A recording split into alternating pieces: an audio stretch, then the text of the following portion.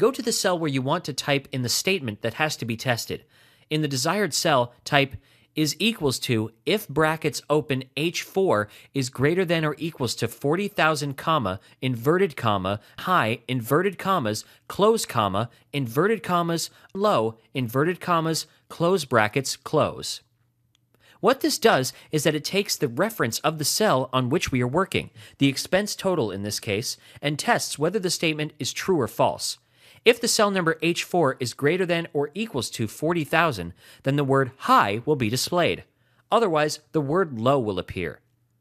In order to apply the if function to other cells, drag the autofill button and release it to see the results.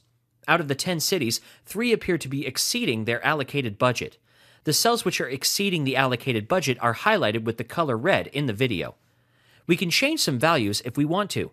For example, in the video, in cell D11, we change the value from 34,978 to 4,978. The function that we have applied checked the statement, and in cell K11, you can see that the word high is changed to low. Similarly, we can change the value in cell D8 to 54,578, and the word high will appear instead of low.